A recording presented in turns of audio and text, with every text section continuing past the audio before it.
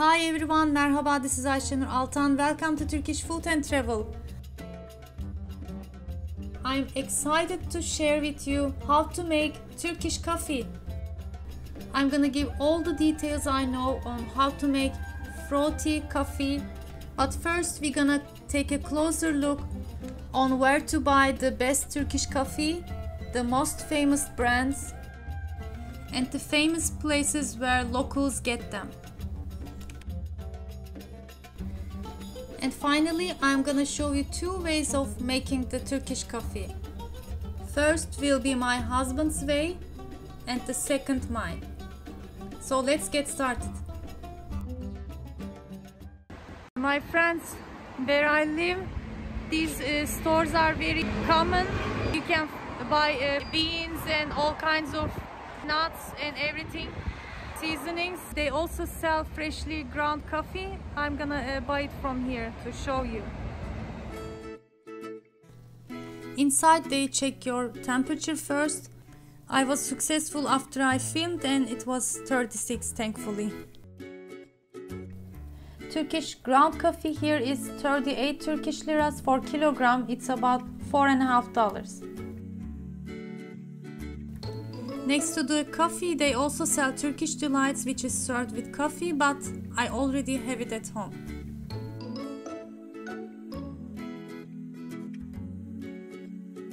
$100 gram.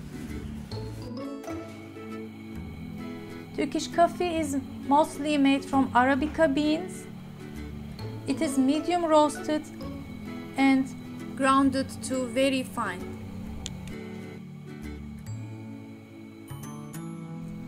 After having coronavirus, you realize that it's such a blessing to be able to smell.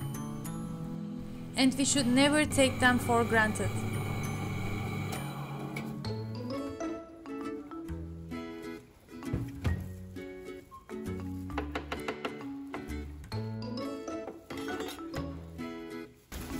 Teşekkürler. Now I'm in another very common store which called A101, and let's check what kind of Turkish coffee they have as a package. I see one here. I tried it, my mother uses this one and it is okay. It says 100% Arabica coffee beans. That's it.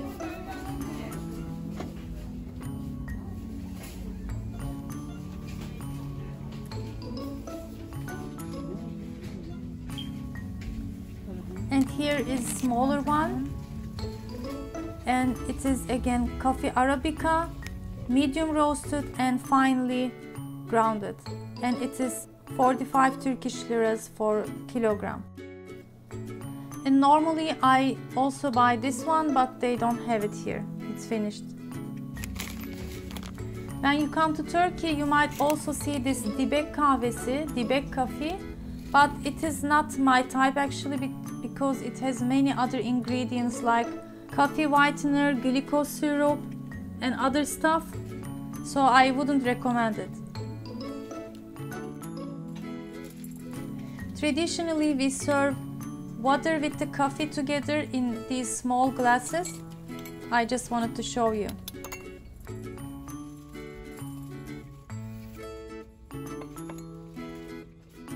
And in the next store I found this Kuru Kahveci Mehmet Efendi brand, which is the most famous one, and they have special store in Eminönü. If you come to Turkey, you must already seen it. And last year when I was filming Copper Pans vlog in Eminönü, I showed you there too. Let's take a look.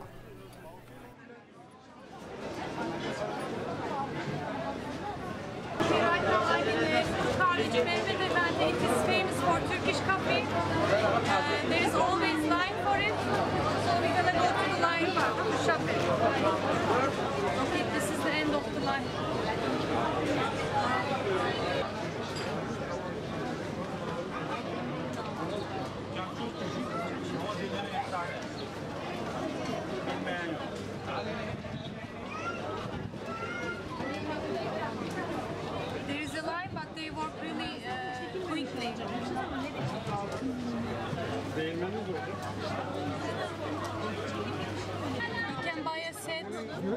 for making coffee.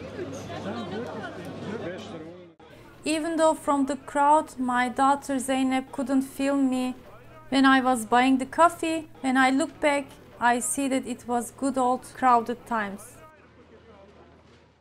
By the way, when I check the ingredients, it is again made from 100% Arabica coffee. And now let's go back home and make our coffee.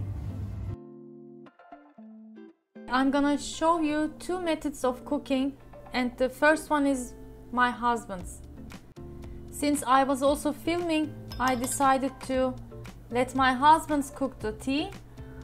I just added 1 heaped teaspoon ground Turkish coffee and 1 Turkish coffee cup water, which is about 70 milliliter. I turn on the heat on medium-low and gave it to my husband.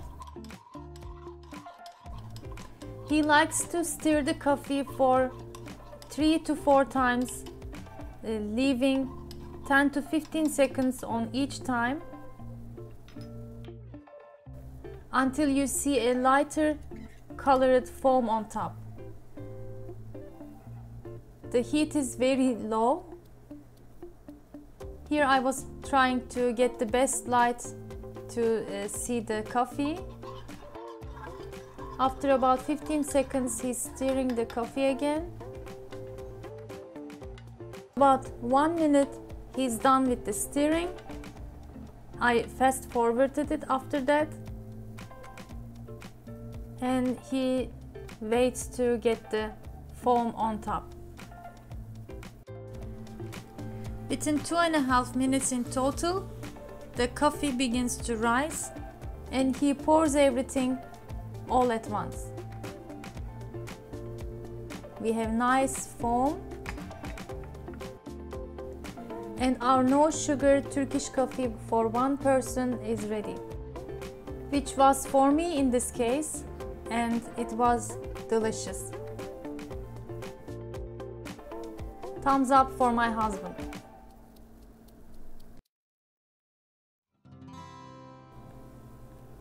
Okay, next, my method. This time I'm gonna do it for 2 person, which is me and my daughter Zeynep, and I'm using this special cezve that I bought from Kastamonu this year.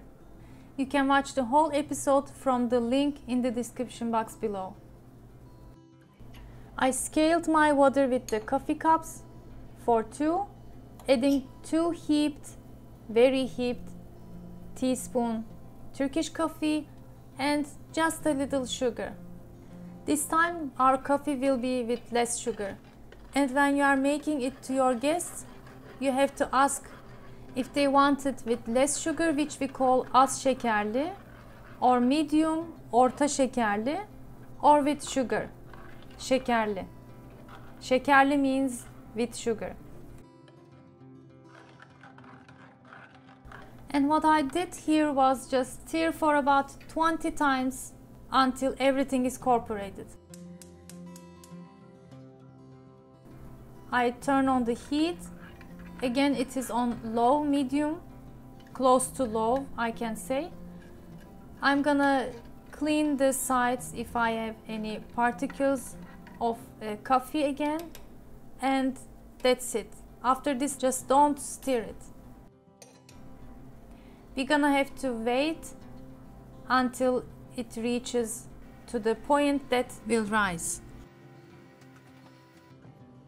I wanted to get you a clear idea, so I opened my phone for time. Now it's 1.5 minutes, as you can see, and now it is fast forwarded, and 2.5 minutes. I didn't touch it at all. I see that it begins to rise slowly and create that lovely foam. And here the heat should be really less. You can maybe play it with the heat, and it begins to rise again. It's been 3.5 minutes. Just keep calm here and don't touch the foam yet or cezve. Wait Still wait, let it rise slowly. Not yet, we have still time. It rises a little more. And now I can collect the top foam. First I get it 2 teaspoons on each coffee cup, and I still had it, so I added 1 teaspoon more on each.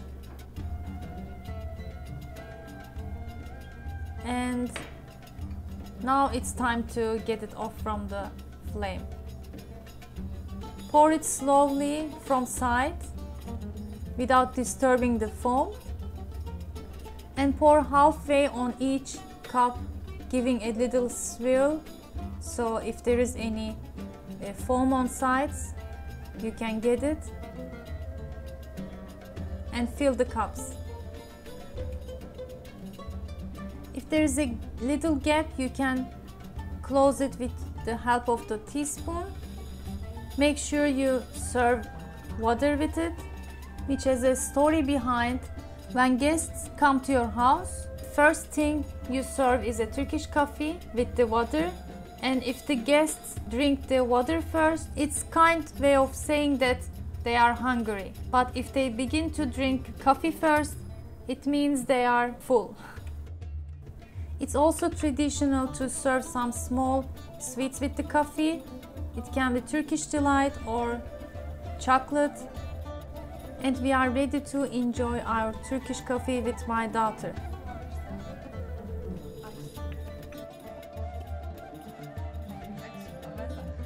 Here we were joking about having the water after the coffee. I said then, it means you are not hungry. And she said, no, I'm very hungry.